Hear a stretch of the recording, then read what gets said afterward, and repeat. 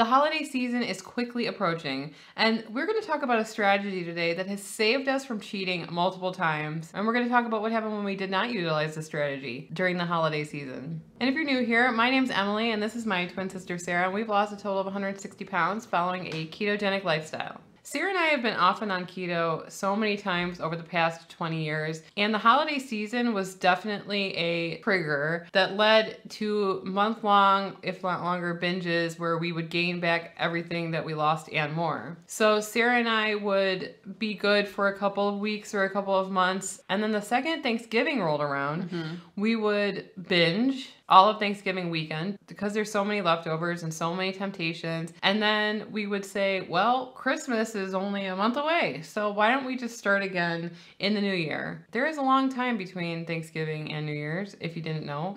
And so giving yourself a pass to go wild for the holiday season can lead to a significant weight gain, which we have done. In fact, I believe that back in 2019, when we first started recording again for this channel, Sarah and I gained about 15 pounds over the course of about 5 days. I remember we came in and weighed in and we were shocked at how much we had gained from a simple cheat meal that turned into a week. And imagine what would have happened if we had let that go on for a month. Exactly. So we have triggers like everybody else does during the holiday season. It's all based around nostalgia with the holiday season. My mother makes amazing stuffing for Thanksgiving and Christmas. That's the only time she makes it. And she makes about Trays. several trays of it. And it wasn't until we realized that most of this want was coming from like this nostalgia. Yeah. We anticipated that we were going to want it, and therefore we were powerless against it. So how are we going to say no to this thing that we've been waiting for 11 months? We couldn't say no, right? And it wasn't until we figured out that if we take away some of that, I don't want to call it drive because I'm like a predator for stuffing, by going in with the strategy of, if I really want it, I can have it. And then eating before you have it, you take away a lot of that temptation, right? So what Sarah and I typically do now is that if we are going somewhere, anywhere that we do not control the food, we eat before we go. We call this throwing it down the gullet. Throwing it down the gullet can be something like having a meal, a keto-friendly meal before you leave your house, or on the way to where you're going to the McDonald's drive-thru and getting a couple double cheeseburgers without the bun and just literally eating it. Don't think too much about it. And you will be amazed at the amount of control that you have. This takes some foresight and planning though.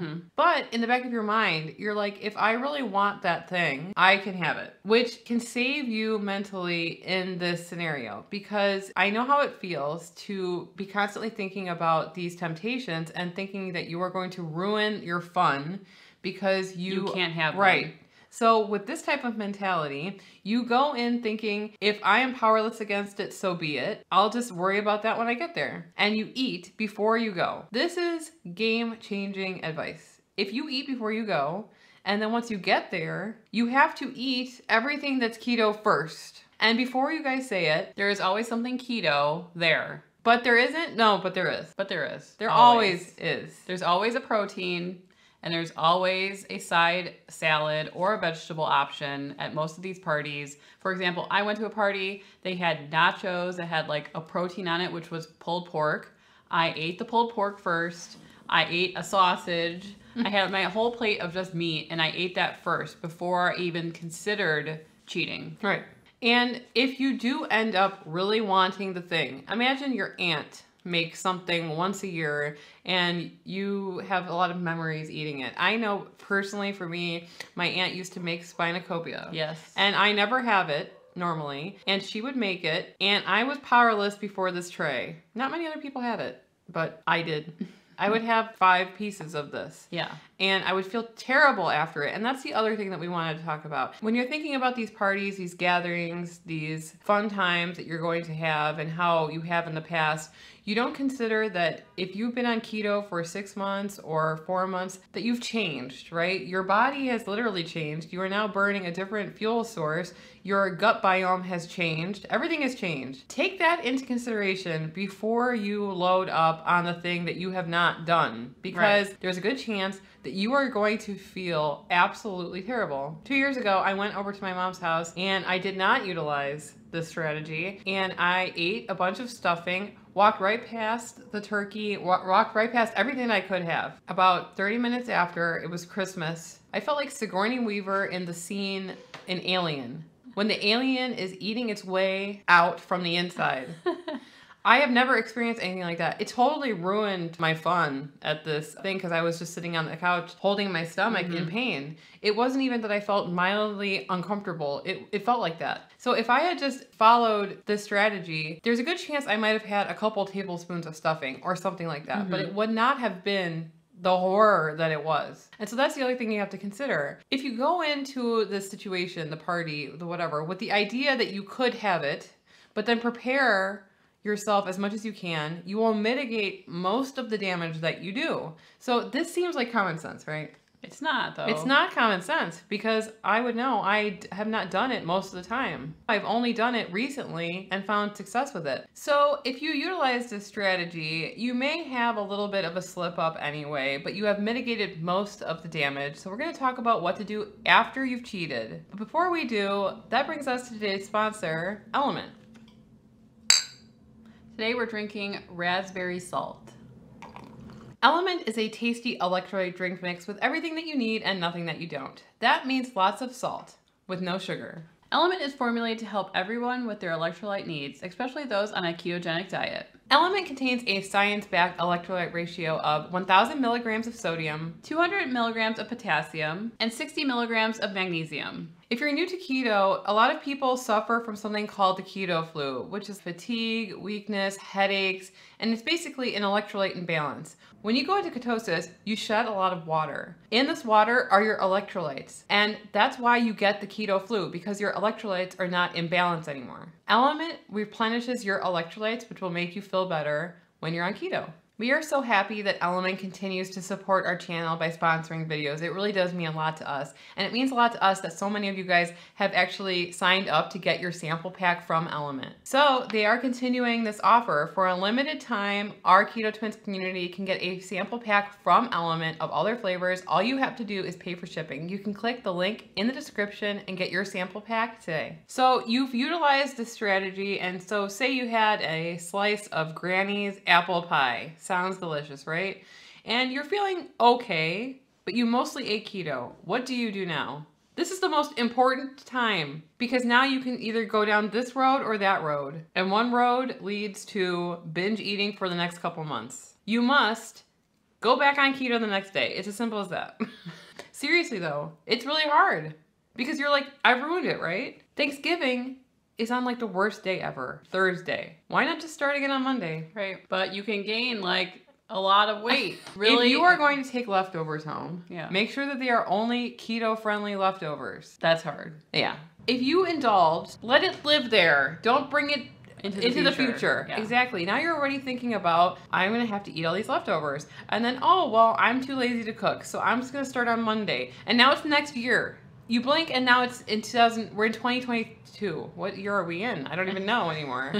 The main thing about this is if you go in it with this mentality, nothing is ruined for you because you still give yourself the possibility that you can enjoy nostalgic foods. Unfortunately, that's the reality of the situation, is that we do kind of connect these two things as in eating together. And if you are able to have the strategy of eating before you go and allowing your brain the chance to say, if I really want that, I can have it. I'm not going to be like limiting myself totally. Then you can enjoy both worlds because mentally you will be able to enjoy the nostalgia of it, but you won't suffer as much as if you go into the situation knowing that you're going to go off the deep end or not preparing for it at all. Does that make sense? Yes, I feel like this is probably common sense to people that do not have like a binging or disorder.